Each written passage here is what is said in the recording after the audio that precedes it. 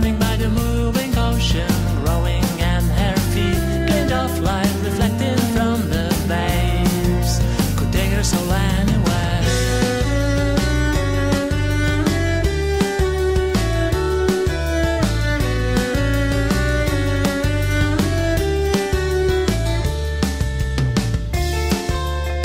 He'd been a member of a foreign legion, fighting on the seas. His nation gave him no remedies, but sorrow indeed his days.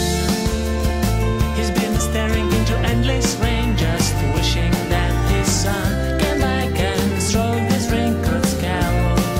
Does he want too much at this stage? He sacrificed his life we do the same in his case.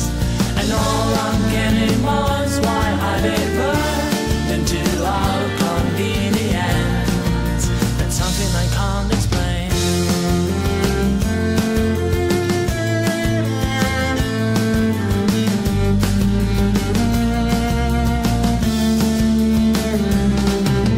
Drawing a line with their toes in the sand, two people silently walked along.